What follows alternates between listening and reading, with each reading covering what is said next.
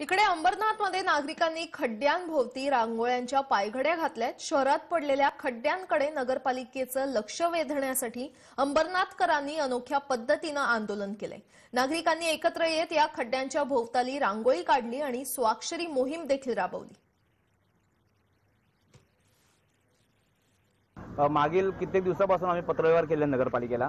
या महिन्यात आम्ही 4 पत्रव्यवहार केलेले आहेत की आम्हाला या रस्त्यासाठी जर तुम्ही रस्ता पूर्ण बनवून देत नसाल तर किमान पॅचअप मारून तरी धूळ तरी शांत करावी, पण त्यांच्याकडून कोणतेही उत्तर आलेलं नाहीये। म्हणून निराश होऊन आणि हताश होऊन आणि वेगळं होऊन आम्ही लोकांनी आज ही सही मोहीम घेतलेली आहे की जनतेला सही करू द्या आणि त्या लोकांना नगरपालिकेच्या अधिकाऱ्यांना कळेल की काय इथली परिस्थिती। आमचं एवढंच म्हणणं आहे की नगरपालिकेवाल्यांनी या रस्त्याचे हाल बघायचे आणि लोकांचं काय परिस्थितीने लोक जात आहेत, आज त्यांना काय स्ट्रगल करायला लागतं, त्या दृष्टिकोनातून या लोकांकडे बघून त्यांनी रस्त्याचं काम चालू करावं आणि तो रस्ता व्यवस्थित बनवून द्यावा आणि आमच्या नागरिकांना सुखाचा प्रवास व्हावा एवढीच माझी विनंती आहे नगरपालिकेवाल्यांना।